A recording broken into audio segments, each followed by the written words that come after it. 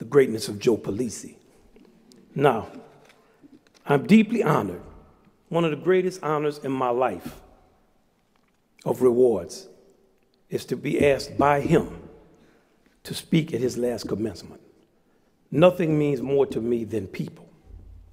He sent me a letter, which he's never done, and he called me twice to say, don't talk about me.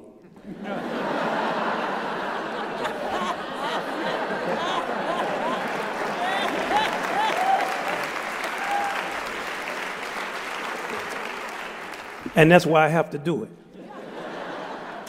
I did promise him that it would not be long, but we didn't define what long was.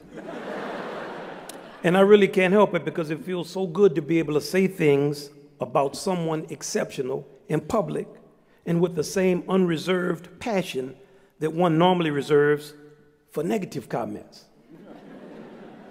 I remember thinking when Joe was first appointed, man, he's kind of young for that job.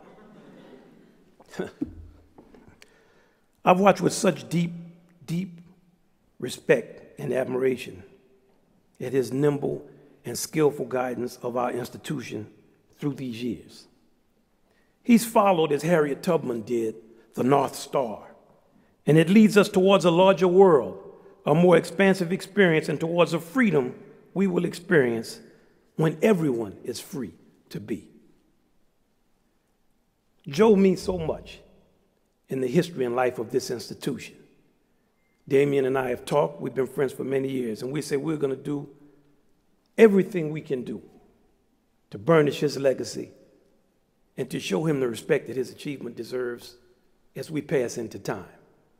We're filled with love and respect for this man, and rightly so. He's a man of integrity, depth, wisdom, judgment. I don't know about bassoon.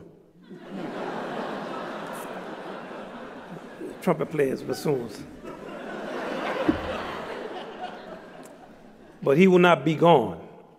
When you see him, hug him. You are a student as you are a daughter and a son. And you will have the opportunity to teach students as you will be a father and a mother. Certainly, you sit here today seeing things you would like to improve and changes you would like to enact. I hope you take the example of Joe Polisi to heart when the challenges of creating change against the pressures of time overwhelm you. He was up for the fight, and he left us much, much better than he found us, and that is the definition of soul. When you walk out of a room and it feels better than when you walked in, you're soulful. He's encouraged us to make the world a smaller place with our participation as artist citizens. Let's honor his work by doing just that.